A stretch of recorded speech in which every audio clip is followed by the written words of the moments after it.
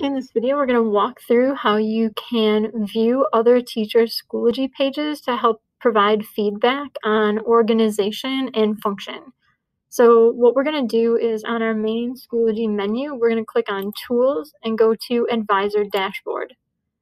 From here, you can search for a teacher, and name should populate, and you can click on that link. If we click on the name one more time, it'll bring us to kind of their profile page. And on the right-hand side, we see courses, or we can go see all, and you can see the courses that they've set up. So we're going to check this sample course.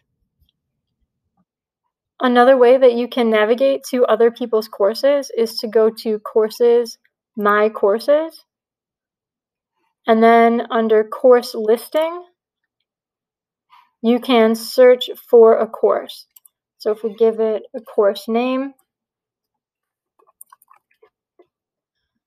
and we search, it'll show up with practice sections, because that was the word we came up with, but you want to look for sections that are active from the teacher that has posted it. And then when you click on the name of the course, it will take you to that course page.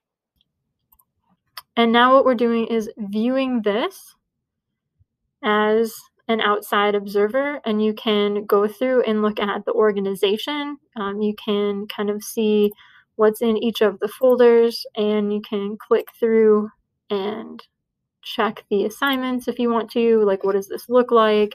It is not a true student view, but it does give you some opportunity to provide feedback to other teachers about the navigation of their course. So don't be afraid to reach out and ask someone for help and suggestions as we navigate this new normal.